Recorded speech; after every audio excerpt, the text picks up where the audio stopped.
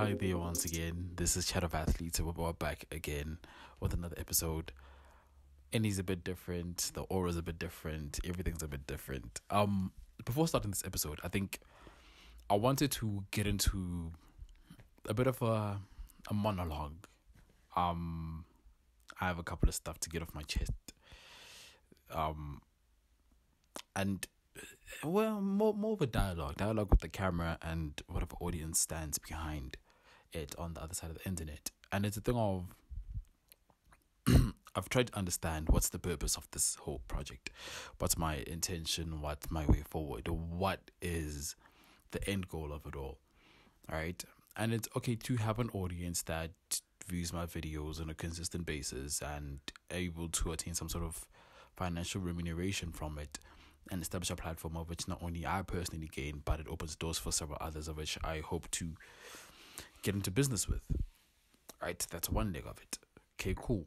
Then how do I go about doing that? Specifically with this show. And it's to create a good product. Besides creating a good product, it's providing a consistent product of which not only for consumption makes sense, but for popularity's sakes is appealing to a majority. But not in the sense of I'm solely attempting to appeal to a majority for a particular period, but have a consistent growth or consistent path that's carved through this body of work. And it's only episode 2, and I'm well aware of the deficiencies that the show currently possesses, all the way from the time it's posted, the production process, and over the overall quality of it all, the visual quality that is, and to an extent the sound quality of it. And so this is more or less I'm kind of trying to take you through my daily thoughts, and I'm thinking to myself, how can I make it better? How can I make it more? How can I pull more out of the little that I have? And I'm kind of coming up with those ideas, but one of them is being more comprehensive and concise at the same time with the information that I share. And it's also understanding what role or position do I play in all of this, in terms of what purpose do I serve? Am I trying to tell a particular message? Am I trying to be entertaining? Am I trying to be controversial? What is it that I'm trying to, how do I go about achieving this particular goal that I want? And my desire is not to be a figure of authority. My desire is, but inadvertently so, I understand that if this does gain popularity, I do sort of become a pseudo authority in a sense, in terms of my opinions will then influence several others to view a particular thing a certain way. So that's the one side of it. But then the other side of it is, though it may not be my intention, I understand that might be an inadvertent outcome of the whole thing, right? And it's really a thing of, I have to build confidence in how I speak. I have to build confidence in how I engage with the camera and how I engage with the mic. And I have to be myself. And it's very difficult to be yourself, trying not to be someone else, or trying not to follow what another person's doing. So I think it's a journey of which I'm trying to get onto. It's a journey of which I'm very much, as on a daily basis, I'm growing in confidence. But I believe in my potential capabilities and where I could end up with this whole thing. With that being said, okay, man, let's get into the games. F the English, F the Model C English. Now we get back to how I like to talk. Okay, actually, I'm going to keep on talking like I talk, because that's how I actually talk. So I'm going to start with the basketball in this time. Starting with the basic ones and twos. And we're going to keep it simple. We're going to keep it I'm going to be very concise. I'm going to look at the timer. Every time you see me look at my phone, just know I'm looking at the timer on my phone. Right? And okay, I'm closing up on 5 minutes. So I've done the time that I need to do. And I'll be doing the introduction to one. And welcome Welcome to Chat of Athletes, baby. We're back again. It's the second episode. We're coming with a lot more energy, a lot more intensity, and a lot more facts and personally biased opinions on sports. And I am once again Koketso, aka HunchoJack. Yes, sir, the one and only, the big man, the one with the authority, the one with the knowledge, the one with the insight on sports and the game as a whole. I'm here. I am your vehicle that drives you through this journey, and I will continue to drive you from start to finish. And I will never forsake you. Now let's get into it. Starting with basketball, we're keeping it simple, keeping it light. We're going to LA. This is going to be heavily based LA coverage this episode, right? For two reasons. Both sides of LA, obviously, from the Clippers to the Lakers. We'll start off with the Clippers because they made headlines recently. This show is being recorded on the 8th of November, right? This trade happened sometime, I think, last week, Thursday or Friday. All I know is that when the Clippers played the Lakers, James Harden was sitting on the Clippers bench.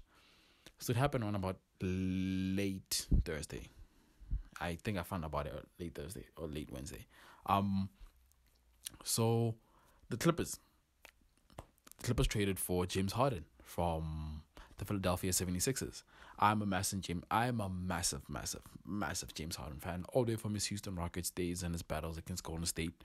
And I'm a big fan of him as just the personality. He's a very weird, funny dude in a way. So I personally enjoy his style of basketball. But let's get to the important stuff of this. So he got traded to the Clippers. He got traded for... So here's what his trade package looks like, right? So the LA Clippers sent Marcus Morris, one of the Morris brothers, Marcus Morris Sr. actually, Robert Covington, Nicholas Batum, and Kenan Martin Jr. in a 2024 second round pick and a 2026 pick from OKC, and a 2028 first round pick from LA from the Clippers, and a 2029 and a 2029 first round pick swap from LA, and a 2029 second round pick from the Clippers. So a whole lot of picks. So that's a pretty decent package that Philly got, to be honest. But yeah, and then that package was put together and then it was sent to the Philadelphia 76ers and Daryl Morey for James Harden. And in return, obviously, they got James Harden and PJ Tucker. Initially, as rumors, it was suspected that Terrence Mann was going to be a part of the package, or was expected to be a huge part of the deal because he was believed to be a key figure in how the deal could go about and how the structure of it all happened. But I'm like, okay, cool, fine. Instead of Terrence Mann, you still keep one of your better defensive players on the floor. And a future for the franchise, to be honest. I think he's a very good piece, and keeping him there is a very good idea. And I'm glad that it worked out for them. And yeah, so basically the Clippers gave away their future without giving it all in its entirety in terms of players on the roster, but they gave away a lot of their future picks, but just a bit like right. And then you get in return PJ Tucker, who's a great defensive piece, a 3-and-D guy who has played 3-and-D almost his entire NBA career, if not his entire NBA career, all the way from Phoenix, then back from the Phoenix days to Houston, and then Philly, and then Milwaukee, and then now in LA. So that was a good package. But I think I'd like to get into how this whole trade deal happened. So initially, James Harden opted into his player option $36 million contract, and he requested a trade. So the news was this, and I think I got this from ESPN a couple of months back. It was that James Harden opted into his player option under the impression that Daryl Morey will agree to him getting traded to the Clippers. And it seemed that there was a bit of a tug of war. I don't know necessarily between the Clippers and Philly, or between Daryl Morey representing the Philly organization and James Harden, But there was a bit of a tug of war, and it took a while for the deal to go through. And once it went through, yay, he got his move. Now, the main reason why this trade is interesting to me is because the whole hype is behind the starting five, right? Here's their starting five, and I'm assuming I didn't get to see the game they played against the Knicks. I saw they lost. I didn't see their starting five though, but I'm assuming this is how their starting five looked. It was Harden, Russell, PG, Kawhi, and Zubac, right? And that's a pretty good starting five. That's a solid starting five that offensively, on paper, could get you anywhere into the upper 120, 125 points per game margin. They lost several key rotation pieces, of which I think Kevin Garnett said this on KG Certified. He said that they lost a lot of their energy pieces, and it's like, okay, you can lose energy pieces and you can still you could be fine, as long as the player that you're getting in return is able to cover up for those points. And I think in getting him it's good. That's a good pickup, because if you look at his stats, they're pretty good. Counting from last season, obviously, because he hasn't played any game this season, he averaged 21 a game, 21 and 10. He was the assist leader for the season last year. Crazy how it didn't get an all-star, but that's another conversation. So you see that he has the capabilities to really, really be a star man and really lead this team to crazy heights. But then you also look at, this was an issue that happened again when we played in Houston. It was that what happens between Russell and Harden, because they're both ball dominant players. And PG kind of alluded to answered the question when he was on his podcast P, and he said, Ty Lue said that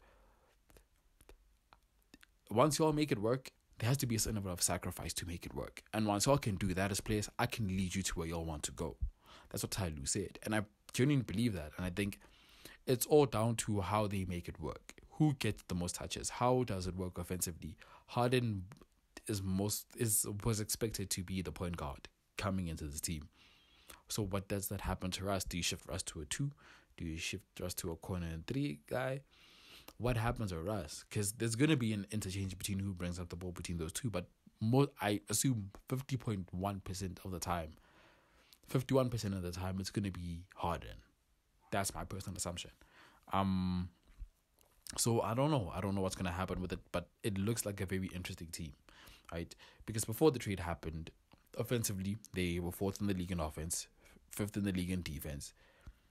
How does that trade impact that? Does it increase the offensive rating to like possibly top 3, top 2 offense? How much did it affect them defensively? Because they lost a lot of the energy guys that they lost were defensive pieces, but the key defensive pieces still remained in Kawhi, PG, Russ, Terrence Mann. Those are, and Dwight Powell to an extent, but those are the defensive pieces of which are the most crucial and most important and contribute the most when they're winning, right? But then you lose Batum, you lose Morris. So it's like, how does that trade then play itself out in terms of going forward for the team? Don't know yet. We look forward to that. And it's really interesting. But I really believe that the Clippers have a lot of potential. But I don't know the ceiling that it'll take. I think basing it off of the MSG game, it will be a bit tricky because they played well for 3 quarters, stayed in the game, and then they missed a couple of shots in the 4th quarter, and that's why they lost the game, to be honest.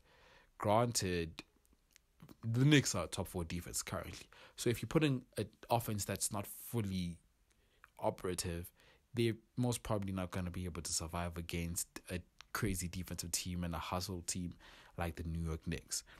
So that's that, right? So, but I wish all the best, that this trade finally leads to them winning a potential championship, or at the very least making a run to the finals,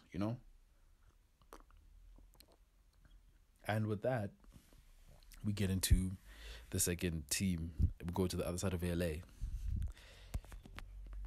And I got beef with LA. I'm not going to pretend like I don't. I'm not a big fan of the LA Lakers. I don't like the LA Lakers. I respect the LA Lakers in terms of the players that they have, because to be a part of the top 400 players of basketball in the world, you have to be good at basketball, obviously, right? But I don't believe in the hype that they have because of the media narrative that's being pushed. I don't think the Lakers are as good as they put to be. I was looking at their roster the other day and I'm like, they have a good 5, but the people coming off the bench aren't the best pickups. Besides Gabe Vincent, I was like, I'm not really moved by this. So I'm going to read out the names on their roster. They have Rui Hachimura, they have Max Christie, they have AD, obviously, they have Jackson Hayes, I think it was a pickup from Pelicans. They have Jalen Shatino. Ooh. They have, I can't even see my own handwriting. They have Michael Lewis, Micaiah Lewis, I don't know what the F I wrote there. They got Teron Prince, they have Austin Reeves, they have Cam Reddish, they have D'Lo, they have Vanderbilt, they have Gabe Vincent and Christian Wood. They are very good pickups. They are very good players that they have. But I don't think, similar to how ineffective their second unit was when they played Denver, or how less of an impact. Like I don't think the off-season pieces really move the needle as much as they think they do, right? I think there's two good pickups though. I think Gabe Vincent is a good pickup because he's a very, very, very high level shooter. I think Teron Prince I think he was playing for the Timberwolves last season. He's a good pickup as well. But then I'm not a big fan of Christian Wood. There's a reason why Dallas let him go. He's definitely a 20 points per game big man, but his defensive lapsing his defensive lapse has really been one of the reasons why they didn't bring him back in Dallas, because he wasn't that great at defense, right? And granted, the Lakers were the best defensive team second half of the season when they made all the trades after the trade deadline. They were a great defensive team.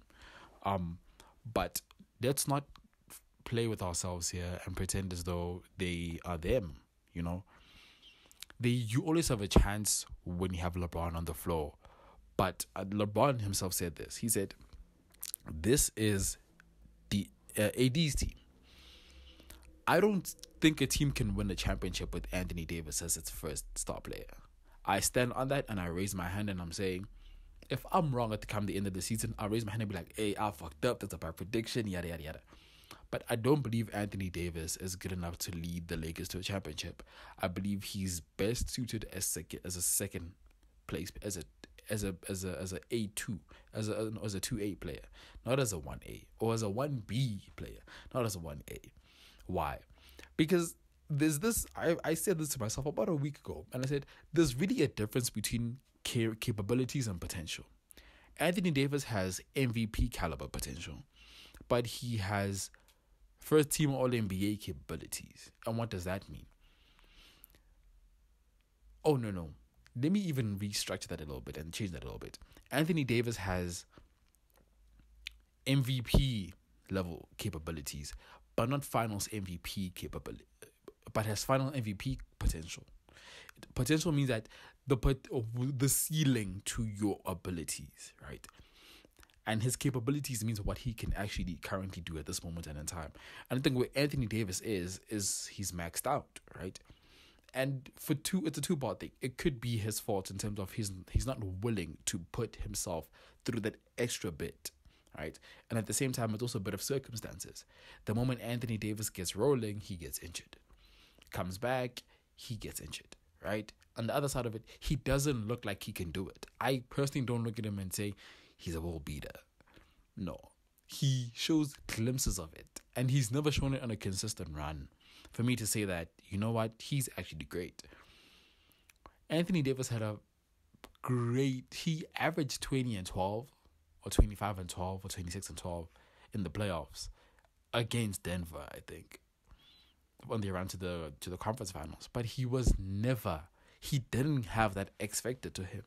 He didn't have that, to me, that ability to say that, give me the ball, get out of my way, I'll score. Granted, Jokic was such a dominant figure and all of that. I just think Anthony Davis reached his maximum and he couldn't do more, right? And that's not a bad thing. He's already won a championship, right? Granted, he'd love to win more with LeBron, but I don't see him being able to do that. I don't see that happening. I'm not discounting the fact that the LA has a good team. I just don't believe in Anthony Davis. That's it. And I think they're pushing a narrative because the Lakers made a few trades, Rob Pelinka and the team made a few good trades. And they're like, oh, they had the best off. The Lakers had the best off season. The Lakers didn't have the best off season. Dallas had the best off season. I think I said this in the previous episode that there was a episode I did, but I had to scrap, and it was the teams I'm most looking forward to seeing. And the team I had most I experienced the most hype about was the it was the Dallas Mavericks, because the Dallas had a crazy offseason. Their pickups were so good, they fit in so well into that roster that people aren't really being like, oh yeah. They're discounting what Dallas did in comparison to what the Lakers did, and the Lakers is getting so much coverage and so much hype because they're at the epicenter of Cali. They're in Cali. They're the biggest team in California. They are the nation's team. In terms of the USA, if you had to speak of a basketball team, the number one teams are going to be mentioned is the Lakers. Kobe, LeBron. That's and it's all bonkers. It's all bonkers. I'm not buying into that, and that's why I don't believe that they can do it. I don't even think they can. I think they can make it to the conference finals. There's two teams that I can't see them beat in the 7-game series. I can't see them beat Denver, and I'm finding it very difficult to see them beat the Warriors. Right, and to an extent, I think they can match up. I think it could be a close 7 games with a Dallas and with a Phoenix. I think they can beat the Phoenix in 6 though, but we'll see how this. I think the team is good enough. I don't even think that they're good enough to beat the Clippers in a 7-game series. The Lakers are good, but aren't really. The Lakers were in a good position last season because they got strong when the West got weak. And Denver was the only team that was strong.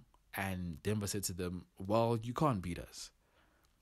You actually can't beat us because we're better than you, we're stronger than you, we're bigger than you, faster than you, have a better offense, and probably you all have a better defense, but we're still better than you. So that's why, for me, I'm not buying also Lakers ball. The Lakers are ass.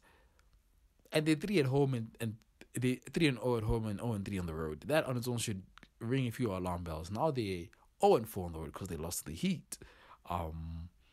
Close game, but they still lost. So it's one of those things of which I'm just like, I'm not really.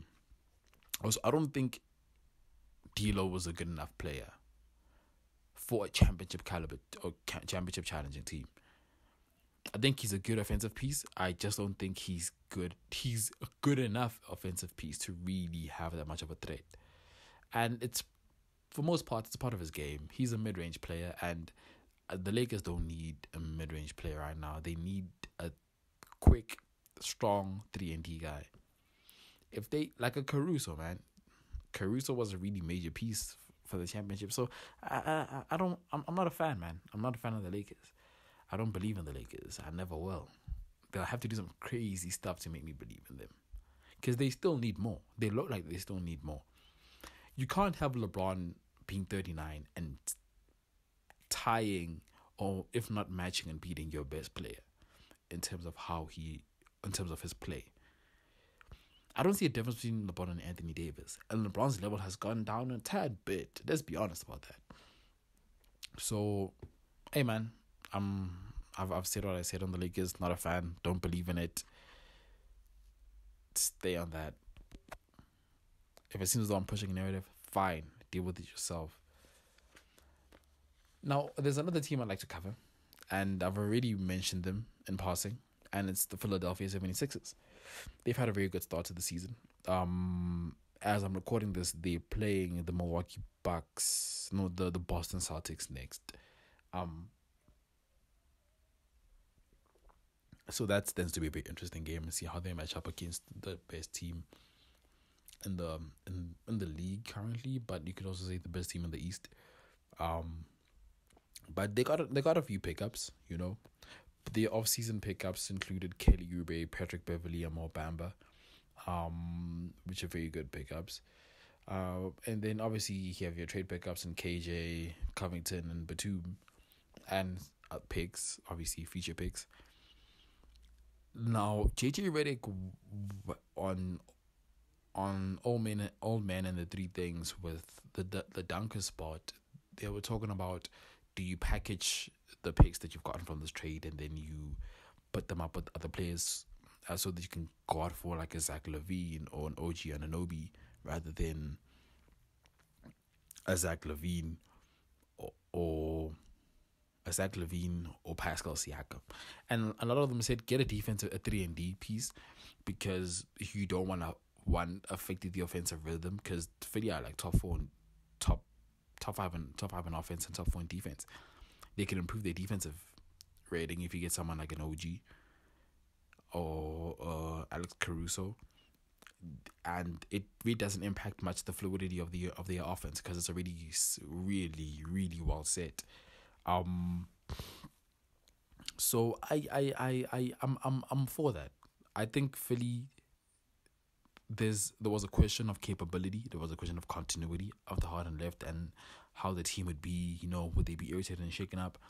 And Maxey really said, nah, I've played point before, and I can do it again, and I can do it on a consistent basis, and I can average above 25 a game, just given the opportunity. And he's done that. Tobias is playing pretty decently. Kelly Oubre looks like a very good and very great pickup for them defensively and offensively, as a good two-way player. And he fits well into that culture, that Philly culture, that rough, rugged, aggressive, if you're talking about type of style.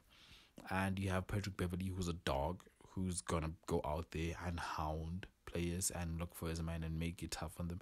And Mo Bamba's a very good pickup as a backup center. They have, as the current starting five, they have DeAnthony Melton, Maxey, Tobias Harris, Kelly Oubre, and Joel Embiid. And it's a very good starting five. Is it a championship winning starting five? No. I think they still need more defensively or offensively. I think whichever way they choose to shift it, as long as Joel Embiid is a part of it, they really have a chance, right? You just need a little bit more to just tip you over the scale to get past the Celtics. Because the Celtics are a very good team. Though they lost to the Timberwolves, they're still a very flipping great team. So let's not disrespect them like that. Right? So it's a very interesting point that they find themselves in. But I think with the coaching of Nick Nurse, I was very afraid to see the direction that the team is going to take. I wasn't a Philly fan, I was a Harden fan. So obviously, naturally, I'd love the connection, the chemistry, their pick and roll game made sense. They both average over 20. They were both 20 and 10 people. So it was a very great, it made sense. But I was very scared seeing how the team is gonna look and how they would play. But all my concerns somewhat have faded away. The offensive looks fluid. The defense looks very structured. And Embiid is playing like Embiid normally plays. Seems like Harden leaving, though it may have impacted it somewhat in terms of the defensive coverages he now gets, but it still doesn't really do much, because he scored, I think, 48 like a couple of days ago. I forgot against which team. So it's like, well, Embiid is still hitting over 40 a game. So it's like, come on, guys, what are you doing here? And I think it's going to take a while for Maxey to really get to that high level. He might win Most Improved Player this year, because of obviously how his numbers have just gone up. Because obviously it's opportunity. His usage rate has also gone up. So that's good. And then there's the conversation of Maxey's just going to start getting different coverages 40 games in. 30 to 40 games and it's going to start getting different coverages. How does he handle that? How does Philly get over that hump? Will they then have had an additional offensive piece that helps them readjust themselves and realign themselves in a different way to push for a championship? Or will they just stick to what they have and because they believe they have a good enough team? We will see. But I really hope that it works out for Philly in the best way possible, because it would be lovely to see them in an NBA Finals. It would be very much a good one, a very good one. And I'd actually, you know what, let me say it. But I'd love to see Philly in the finals. Now we're doing a part. I've spoken about 3 teams. Now I have 2 players to focus on. I want to get through them in like a minute and 30 seconds each. Luka's the number 1 player I want to talk about. Though I think Steph won Player of the Week in the Western Conference, but I think Luka started off the season very hot, started the season very well. He's third in the league in scoring, And he's 4th in the league in assists, and he's 3rd in the league in 3-point makes. Right? So he averages 31.6 a game and almost 9 assists a game. That's crazy. His usage rate obviously is one of the highest in the league, if not the highest. So that's not really anything to think or care much about. But he really has a significant influence on how Dallas plays. And he controls so much of the game, and how well he's been able to do it. It's very incredible. It's beautiful. It's his 2-man game with Derek Lively. It's coming very well. It looks very good in terms of how how they meet each other. I think it was against it was against the Nuggets where they hit the 2-man game. Lively rolled, he threw up a lob, dunked it. I was like, there's a lot more to come from that pick and roll play. And I think Mark Cuban and the team as a whole really did a good job in terms of surrounding him with the necessary pieces to put him in a position to win. They understand Luka's a generational player. We want to keep him here. And we need to try as fast as possible to start seeing what a championship window for him looks like. What more do we need to add? What pieces do we need to remove? And how much more fluid do we need to make our offense to be for him to get to really maximize his not only potential but his capabilities, and to have him show us what Luka looks like, right? And I think they've done a good job. I think they've done a phenomenal job in terms of the pieces. And I think Jason Kidd as the head coach has done a good job in terms of the offense and the defense and how they play. And it's impressive, it's incredible, it's respectable. I think Dallas had the best offseason. I'm a big fan of Luka. I'm a big fan of Kyrie. And I love to see where their team could go. But Luka, for me, is just a cold man. Just a cold white boy with ice in his veins and a game to respect. Some of the shots he hits are insane. Some of the dimes he picks out are insane. And he just looks good, man. And I really like Luka. I'm a big fan of him. And I think they're going to finish 2nd in the West. 3rd will be Golden State. Yeah. 4th will be the Lakers. Yeah, that's that. First, obviously, will be the Denver Nuggets. But then onto the other player who has been most impressive for me. And it has to be my man, Anthony Edwards. I love Anthony Edwards. The hype behind him started obviously at the Summer at the FIBA championship games. Obviously, they lost in the semis. They lost the 3rd place game as well. But we can't deny how good Anthony Edwards looked in that entire run for Team USA. I think it was the preliminary game when they played against Germany, and he was cooking them. Obviously, when it came to the championship game, he had a good game as well, but they still lost, man, which is a bit sad to see. But he came into the NBA season looking fit, looking healthy, looking very scary. He looking like a good mother flipping player. And he's averaging 28.2 a game, shooting 52% field goal percentage, 47.2 from 3, and averaging almost 1 steal a game. And his plus minus is plus 11.3, plus 11.3. And his career average for steals was 1.3. Averaged 1.3 steals a game over the span of his career. He's had I think it's a 4-year NBA career now. And Anthony Edwards has MVP caliber potential, and he has MVP caliber confidence. But he has a killer's ability in terms of the way he scores, how he scores, the variety of how he scores, and how good he is at just focusing and harnessing his abilities on a consistent basis. He looks like he channels everything so well that it's crazy scary to see for a player only in his 4th year to be able to do this. I don't think maybe he can sustain it for an 82-game season, but a good 50-55 games, he will definitely be killing it. I think his attempt is trying to secure a postseason for himself and the Timberwolves this season, because he looks like he just wants to play in the playoff and have a good playoff run and see how far he gets, with his boys. But they look nice, man. I love how the Timberwolves look and how the team compliments him. And he just looks good, man. He looks like a player with a very good foundation. I think that's it. His foundation for basketball is so good and is so sharp and is so concise and so well put together that he looks very scary in terms of how far he can go and how well he's playing currently and how much of a pivotal piece he is wherever he plays, whether it's for the USA team or it's for the Timberwolves. He just looks like I saw his numbers. His points per game average has just been going up since his rookie year. And it's like, how good can you get? Do I think he can reach Jordan levels? I doubt it. I think the skill level of the league is way higher than it was during Jordan's era. But do I think in terms of his own personal game, I think he's more closer to a Kobe in terms of how he looks and how he plays. But definitely Jordan-esque. He gives off almost that I'm the best player in the league aura.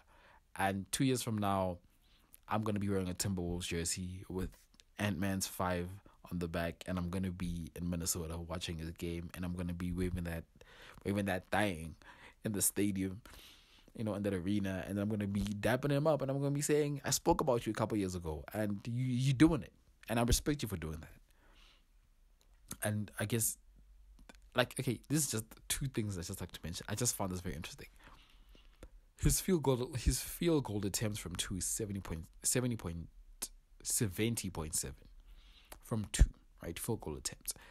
But his points from two, which means his field goal conversion rate percentage, is 55.6. He's shooting over 55% from the mid-range. That's incredible. I don't think obviously it's sustainable for a whole season, but if it is, it probably matches, if not doesn't beat KD's mid-range percentage, who's technically on a percentage level high, the best and the greatest mid-range shooter. Because KD shoots for a season, I think his Brooklyn year, he shot 55.4. So it's really just like nothing but love, respect, and admiration for these guys. And that's my piece from the NBA. I hope you all enjoy that part. And now we move on to football, man. We move on to Itiski. We come local to South Africa. And I'm going to pause this for a second because I need to find my papers. Because I can't find my soccer papers.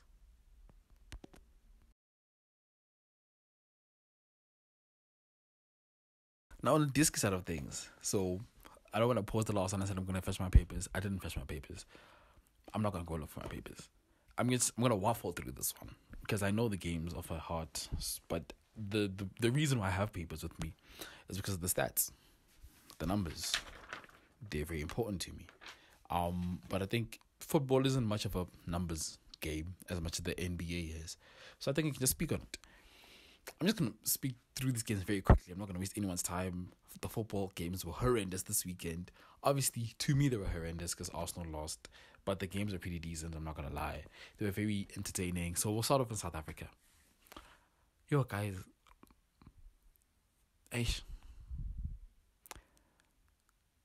I know it's not... For Chiefs and Pirates, it's not looking good, man. It's looking tricky. Pirates, I think the previous weekend they beat Cape Town. No, they lost to Cape Town Spurs, I think. And then they won. I'm not sure. I think they lost to Cape Town Spurs, and then they played Richards Bay over the weekend in the Carling Knockout Cup. Lost 5-4 in penalties. Hotspur missed his penalty. He was the first penalty kicker, and he missed his penalty. So that was a bit iffy. So Pirates have been in a really tricky run of form. I think they're lower in the table than Kaizer Chiefs, but they're down the lower ends of the table. They've really struggling to find a momentum. Though they've won the MTN 8, but they're really struggling to find momentum and really pull wins together to get themselves up there in the log. I think there was a bit of an expectation that Pirates might finish in the top 3 this season. I don't think they can. I see them finishing top 6, but I don't see them finishing higher than 4th. I'm not going to lie. Because I just think there's something missing in that team, right? If it's not injuries or suspension, there's something not clicking fluidly for Pirates. And I don't watch their games. I'm not a Pirates fan, so I'm not going to watch a Pirates game. I haven't even watched one this season besides the MTN8 final. And they looked decent in that game for patches, though, but I'll attribute that result, how their performance in that game, to the weather conditions more than anything else. So it was a very, and then I think they'd lost to Kukune as well.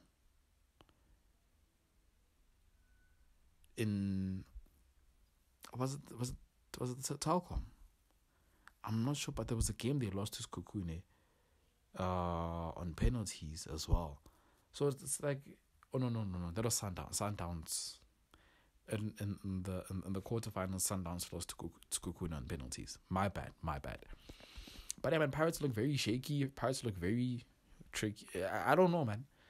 I just don't believe in Pirates, and I don't have to. But I wouldn't say So I'm gonna shift from them, and I'm gonna go. Chiefs is playing today. I don't think we're gonna win. I think the game is gonna end as a draw. I think we're playing Amazulu. I think that game is gonna end as a draw. I don't believe in Ikosi Nje. And they're playing against they're playing against Pirates in the derby. That game is gonna end as a loss for us. I don't think. Yeah, man. We don't have a head coach. We look all over the place.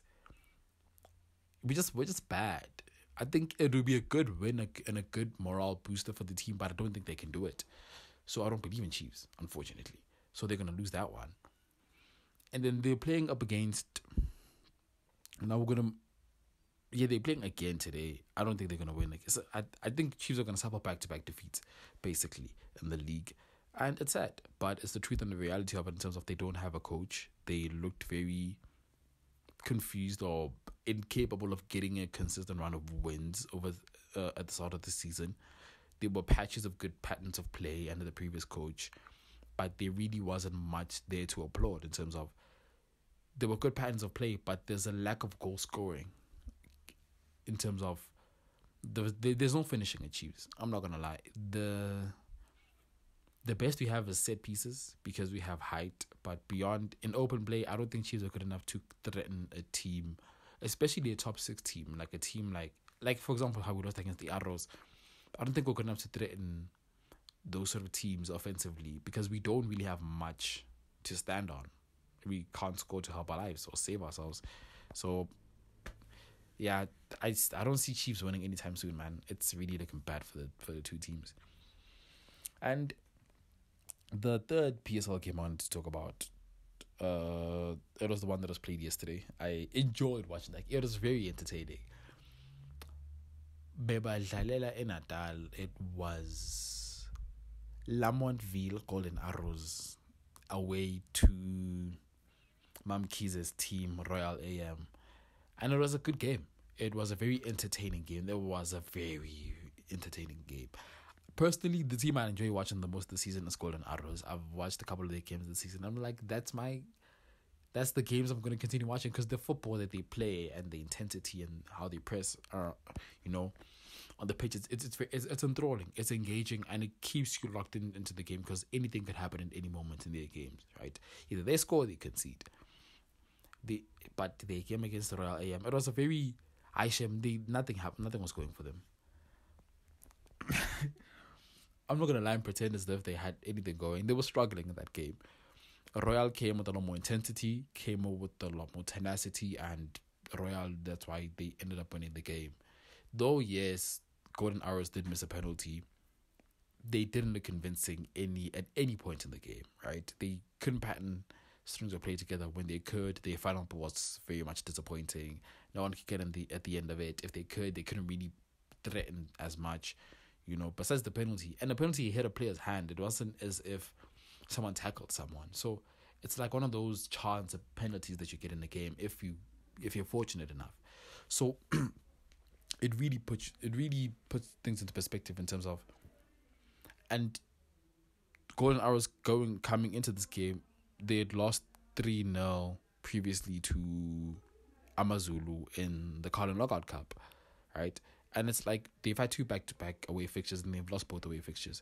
So now we're in a point of, can't these guys win against my team as a win? Like, can't they beat my team as a Natal? Is it a thing there, no matter, or what is it? But it was they came second best in every department in terms of tenacity and intensity, overall play and patterns of play, and I think even attempts. But no, actually, I think they had more attempts. They did have more attempts in that game. But they really, the game on a balance of play position was pretty even, almost evenly split. I think it was 54-45, if I'm not mistaken, to golden hours' favor. But they couldn't really do much with it. So it is what it is, basically. I don't know who they're playing over the weekend. I think they're playing, I forgot who they're playing over the weekend.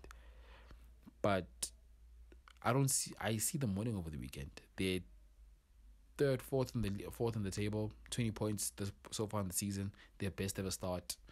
I don't see why they can't continue and kick on from there. So I believe that they can do it.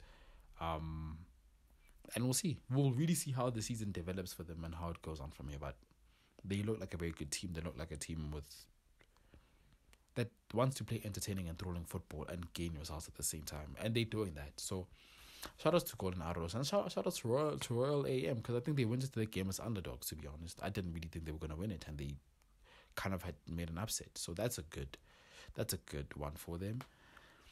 And I'll move to England. I'm going to brush over this game quickly.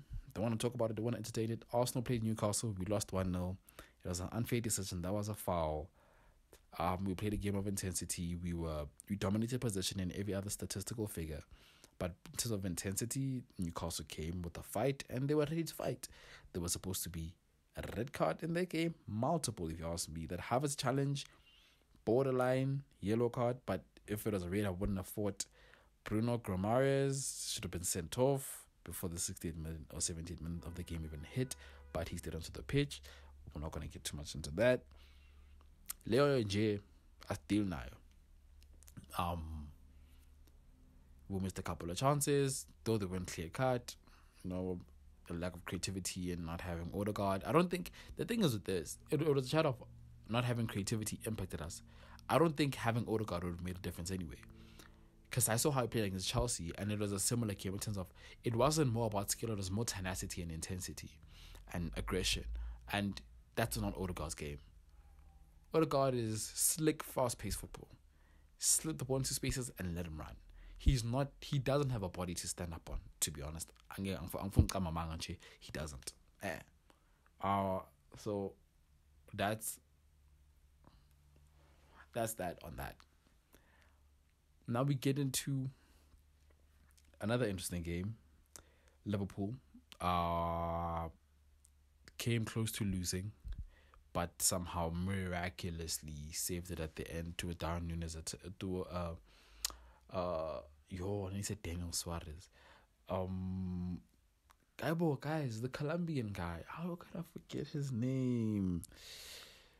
It's not Darwin Núñez, man. Darwin Núñez is stuck in my head because he just missed so many chances. Luis Diaz. I think his father's kid has been kidnapped, and we hope that his situation at home, I think I said in the previous episode that, we wish him all the best and that everything goes well for him, that they find his family. So, but it was a very flat game. Liverpool missed a lot of chances. Luton capitalized on they were very good defensively. They were well organized and they counted on a chance and they scored, and there's really not much else to it. Liverpool missed too many chances. Salah didn't have his best of games. Núñez missed 2 decent chances. The tap in at the back post, horrendous finish. But as a player, I believe in him. I believe in Darwin. I think Darwin is going to score 15, 16 goals this season. And not because of his brilliant finishing, but because Liverpool generally offensively create a lot of chances and they put players in good positions. It's just unfortunate that he couldn't finish them. But, I really think that they're going to do well. City played as well. 6-1. Doku, masterclass. Not much else to say about that. Because I want to get into Chelsea and Tottenham. As you know, I'm an Arsenal fan, so I hate both teams. But I went to this game needing, I don't think you get this, I needed Tottenham to lose, right? And the Lord, the mighty Lord we serve, was working overtime. Because ain't no way Romero gets sent off, Udogie gets sent off, Van de Ven pulls up with an injury, Madison pulls up with an injury, and then you tell me that God isn't on my side. You can't tell me that God is not on my side. How are you going to tell me that God is not on my side? Because there's no way that all those things happen, and then you look at me and be like, nah, God is not on his side. Come on, my nigga. What are we doing here? Huh? What are we doing here? Because that game really... And the funny part is, I said this to my mom yesterday. I didn't feel like watching the game. I didn't believe the game was going to be as entertaining because I thought it was going to be 2-0 for Spurs. But something inside me said, okay, so you need to watch the game because you're going to do an analysis on it, and it's better to work from having watched the game rather than highlights. And from the word go, that game had entertainment, intensity, and energy. And it gave me more than I could have asked for. Because all I just wanted was a 1-0 Chelsea win. But I expected a 2-0 Spurs win. And it gave me a 4-1 Chelsea win. 4-1 Tottenham loss. You know how happy I was. Because we lost our unbeaten streak over the weekend over a foul goal. And then Spurs got away with losing a game against Liverpool over a foul refereeing decision. You know, a VAR error. And then they got to dilly-dally around and still win games. And I was like, how are they getting away with so much? And then Karma was like, Karma, quote me on this one. I'm not going to beep this part out. Karma's a bitch. And if you don't fix your life and you fix yourself up and if you get away with shit, it's going to come back and bite you in the motherfucking ass. And that's what happened to Spurs. That's what happened to Spurs. So once Van de Ven went off, I was like, oh no, my season's good. I'm good now. Spurs are shit. I hate... see, the whole Spurs slander part, I'm not bleeping anything out. I'm keeping everything as is. Because I don't like that team. I don't like them people. I don't like that white side. That Northwest London team. Remember Pierce when you used to say Northwest London? I don't like y'all. I was at it was Northwest London. Yeah, it was Northwest London. I don't like the Mandem there. The Mandem from Spurs. From South London, bruv. Nah. I'm not with them people.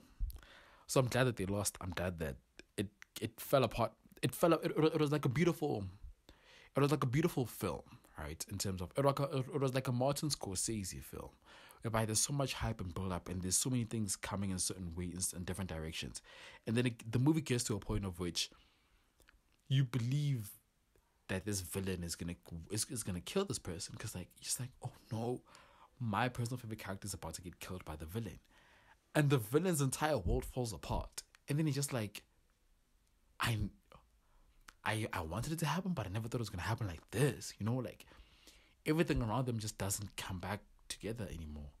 You know, it's like watching The Irishman, and then you see this guy kill people. You see Robert De Niro kill people, and you're just like, how is he getting away with murdering so many people? You know, because there's a scene whereby his daughter gets, I don't know if it was harassed or assaulted, but some guy rubbed him the wrong way, and his daughter's very young. Daughter came back into the house and was like, you know, this guy did this, and then he said Robert was like, that guy? It was like, yeah. Robert went out, killed that man, left. And it's like, and once his life started falling apart, and then he started going to prison, they started pleading the fifth, and then they got life sentences, then all of his friends went to prison. It was like the villains, this created figure of evil, the life is falling apart and there's nothing they can do about it. It was beautiful. Loved every second of it. Loved every moment of it. Jackson didn't deserve to score a hat-trick though. I'll admit that. Chelsea missed so many chances and couldn't. They failed to put the ball in behind the back line so many times. And Spurs are playing a high line of 7 people, and you're telling me you can't put 5 decent balls into the channels. Sterling got tired of running. at some point he started holding up the ball and slowing down play a little bit, you know. But as a whole, I think that game was... It's crazy how Spurs needed to capitulate to that level for Chelsea to have a chance. I think it speaks two things, right? One, onto Ange Postecoglou's mentality in terms of, we're down to 5-6 people, I'm still going to play the same way I play. And it speaks to that sort of double-edged stubbornness might win you games and also might lose you games. And then on the other side, it speaks to Chelsea, how far they are in terms of where they need to be.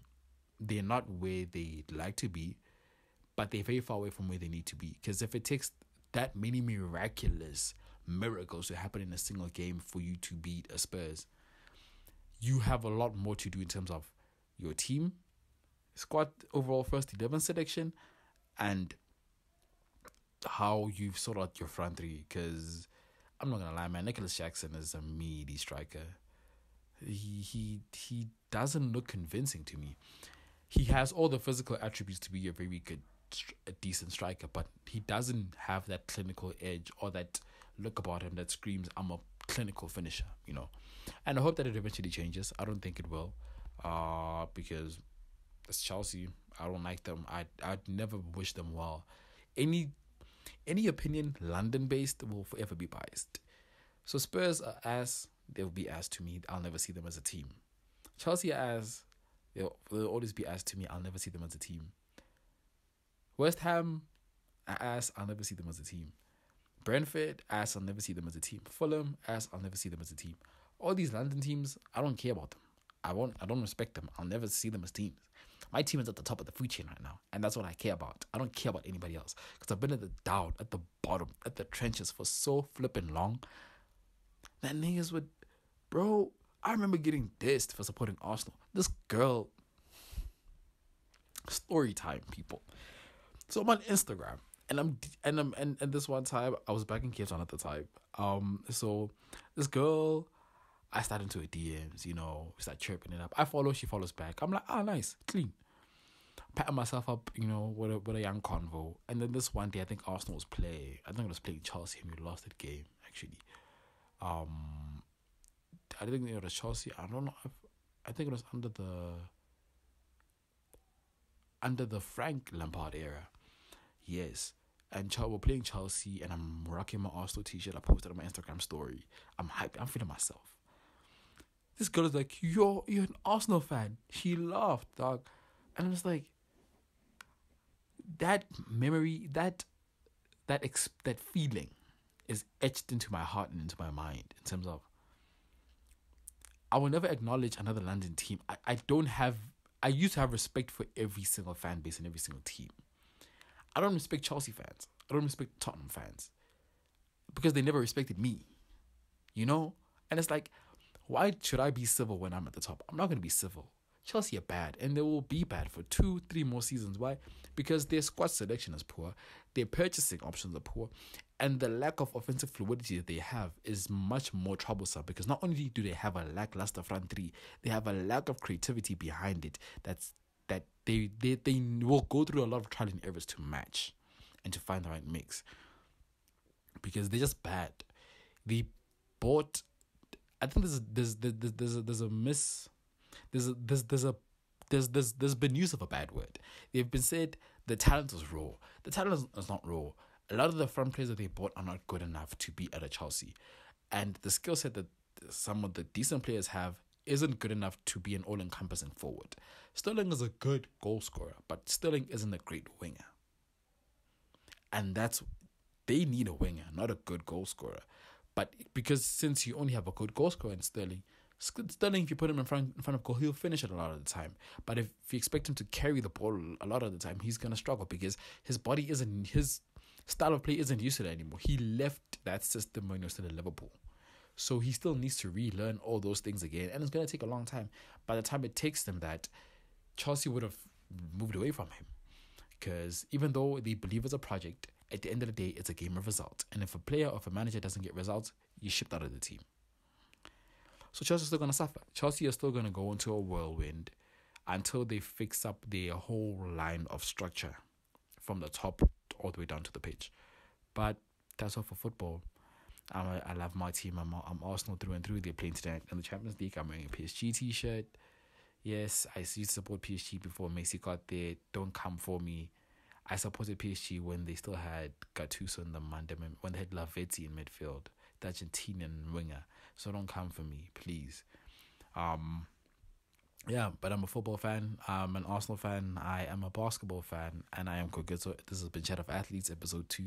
Thank you for watching. Please subscribe. We really would like more subscriptions because we need more subscribers, because I'm trying to get this to 1,000 subscribers. So all I'm manifesting right now is subscribers and a couple of likes and a couple of views from you and your friends. But subscribe, like, do enjoy. And I thank you for coming. I thank you for watching. I'm going to stop doing weird stuff now, and I'm going to leave your face because I've been irritating. And goodbye.